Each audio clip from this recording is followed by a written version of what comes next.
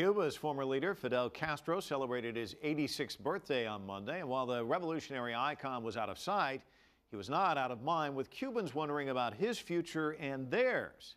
This at a time when one of the world's last communist countries is facing many uncertainties. CCTV correspondent Michael Voss reports from Havana.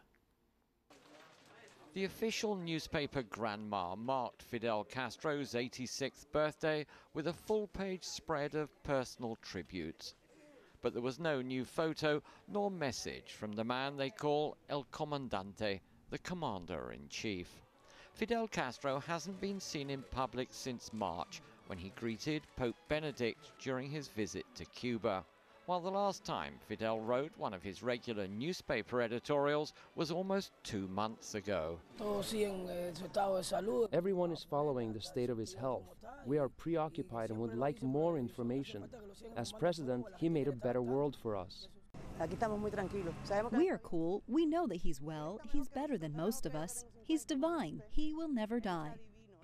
Fidel Castro is the last remaining major player from the Cold War. A revolutionary icon who turned Cuba into the only communist state in the Americas. The animosity that created in the United States continues to this day. Fidel Castro's birthday comes as a reminder that almost all of the country's top leaders are from the generation that fought in the revolution and are now in their 80s. And there is still no clear line of succession in sight.